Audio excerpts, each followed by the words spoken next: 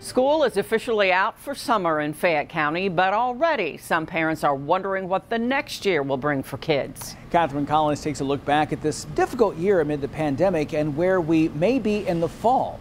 That's the LEX 18 big story at 11. The goodbyes can be difficult. Last days are always kind of bittersweet. But for teachers, students, even parents, this last day of school is a celebration.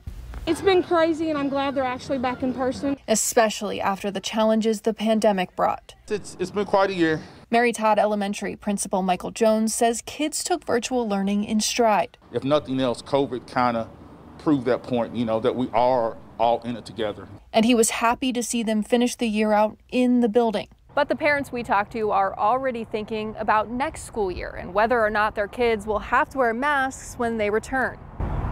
Probably for at least the first semester until more people are vaccinated, yeah. Mom of 3 Mary Todd students, Stacy Kaiser, says she thinks masks may stick around, but many are hoping they won't be needed. That's our goal. Back to normal, 100% normal. Greg Prince spent the school year advocating to get kids back inside the classroom through the group Let Them Learn Fayette County.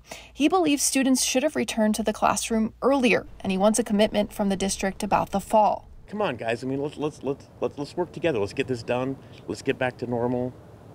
The kids need it. Fayette County School Board Chair Tyler Murphy says the district's COVID core team will meet in early summer to give families an idea of what to expect next semester. The governor indicated today that we can expect a normal, to use his word, start to the school year. So that's something that we're hopeful for. Looking back on this difficult year, everyone we spoke to was thankful to the teachers for putting students first.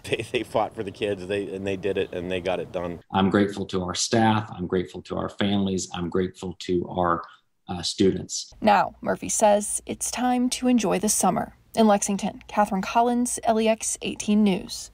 Starting tomorrow, Fayette County Public Schools will begin holding high school graduations in Rupp Arena. Tomorrow, Henry Clay's graduation is at 10, Frederick Douglass follows at 2, and Tates Creek High School honors its seniors at 6.